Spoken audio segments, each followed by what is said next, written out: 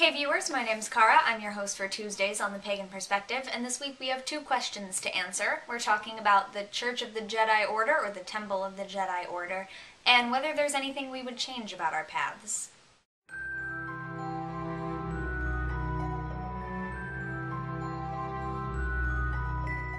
The first question is, have we ever heard of the Church of the Jedi Order or the Temple of the Jedi Order, and do we think this falls under the broad umbrella of paganism? So I had heard of the Church of the Jedi Order before, but I hadn't really read up much on it, so I did a quick little research and found some great links, which will be in the description. The website to the Temple of the Jedi Order, as well as another website about something called the Jedi Church, which is evidently very different. A link to an article and a video from Huffington Post Live interviewing some of the people involved in the Jedi churches, and also the Wikipedia article on Jediism. So from what I've learned, the Temple of the Jedi Order, or Jediism, is a non-theistic religion that is based on the principles followed by the Jedi in Star Wars, which in turn was based a lot on Eastern philosophy. So if anything, I would consider them a new religious movement based in Eastern philosophy. And Eastern philosophies are in that gray area where, if you go by the definition that paganism is any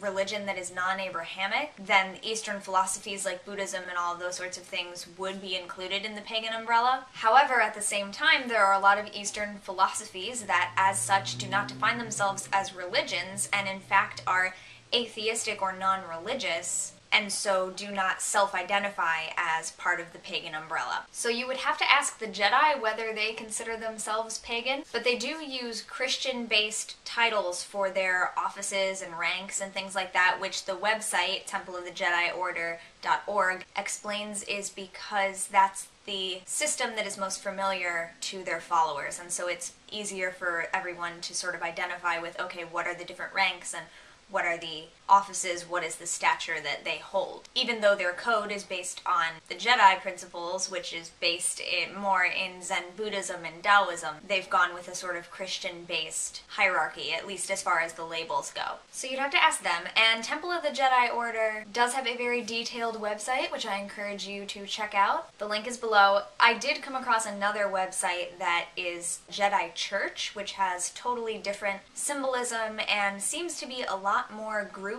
around the country, small groups and people trying to start their own churches as part of this movement, and they seem to be on a very different scale as far as what they're going for, whereas Temple of the Jedi Order makes it very clear that they're not a role-playing group, they are a religion that is based on it but is not, you know, in worship of Star Wars or George Lucas or anything like that. The Jedi Church things that I saw seem to be more interested in fandom-type groups getting together and being Jedis. Now, they do still have a religious element to it, but it seems to be very different than the level that the Temple of the Jedi Order is talking about. And the Jedi Church website is not well written at all, and seems to focus more on the Jedi census thing, which the Wikipedia article will tell you more about that. But the thing that annoyed me about that site is that while they're urging people to write Jedi on their census as their religion, they also sort of point out their right to be considered in the census by saying that, well, Satanism and Wicca, which is spelled incorrectly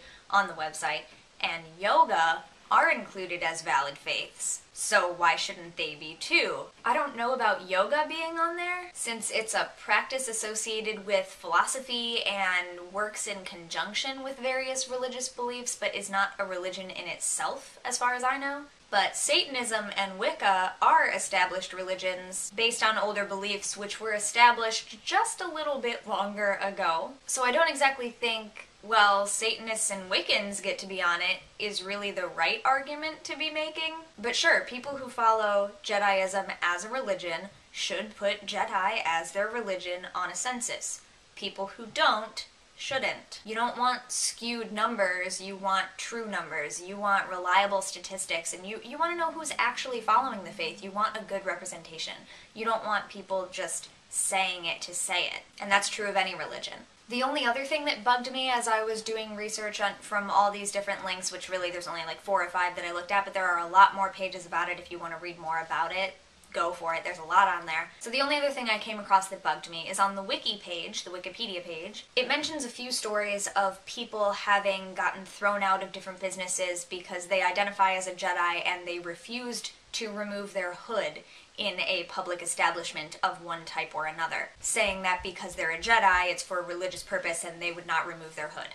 And that kind of thing I think is fine if it's a sincerely held religious belief, such as you can't wear a head covering when you get a driver's license photo taken in the United States unless it is specifically part of your religion. And it actually specifies on the sign when you go, it says that the exception is recognized religious belief. But anyway, there's one mention that talks about the owner of the supermarket defending why he asked someone to leave who didn't remove his hood by saying, and I quote, "He hasn't been banned. Jedis are very welcome to shop in our stores, although we would ask them to remove their hoods. Obi-Wan Kenobi, Yoda, and Luke Skywalker all appeared hoodless without ever going over to the dark side, and we are only aware of the Emperor as one who never removed his hood." End quote. Which I thought was a pretty good point. And another story quotes a man who was thrown out again for refusing to move his hood, and he is quoted as saying, "The main reason is I want to wear my hood up and I have got a religion which allows me to do that." End quote. And that guy received an apology from the place that threw him out. In my opinion, when you use your religion just to justify something that you want to do, that bothers me. That doesn't sound like a sincerely held belief at that point. That sounds like something you want and use your religion to get. So I think that stories like that can be detrimental to this movement if they want to be seen on a more formal level and taken seriously. Things like that get them into the media and make people know about them, and that's pretty much the only good thing about it. Otherwise, I can't really see any other good coming from that kind of thing. And I actually didn't come across anything about wearing hoods on the websites, so I might have to go back and look for that specifically. But anyway, check out those links for yourself. There's some really good stuff there. And then before I go, there is a second question to this topic. The second one is, I have to scroll back up. If you could go back to the day or event that started you on the path that you're on now, what, if any, would you change or do differently? Would you come out of the broom closet to a friend or family member sooner? Would you choose to stay in the broom closet with certain people whom you told? Just some examples to get you thinking. I wouldn't do anything differently. I don't think I've really done anything that I consider wrong or inconvenient or anything that I regret that I would feel the need to change in any way. And I believe to an extent that things happen when and how they should. For example, I've told numerous stories about how I wouldn't read a book even though I knew I should, quote unquote. And it just never seemed like the right time, and then one day it was the right time and then I did it. I think that things have happened in my path when they should, and I don't think changing when I told people, when I didn't tell people, when I learned a certain thing, when I read a certain thing, I don't think changing that would benefit me in any large capacity. I really don't feel that there's anything that I need to alter of that nature.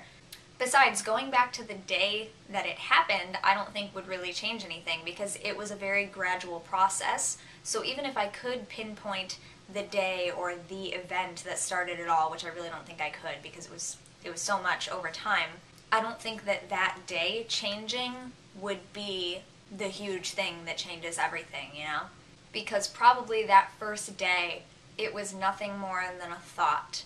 And yeah, I suppose the only way it can change is if I didn't have that thought, or didn't make that connection, and then I might not have started studying when I did.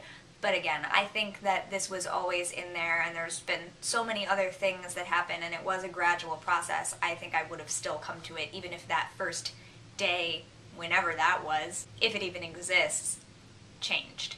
But as far as looking back on the whole course of my path, I wouldn't change anything. Thank you so much for watching. Next week is Subs Week, and then we have our holiday break for the end of the calendar year, and we'll come back in the new year.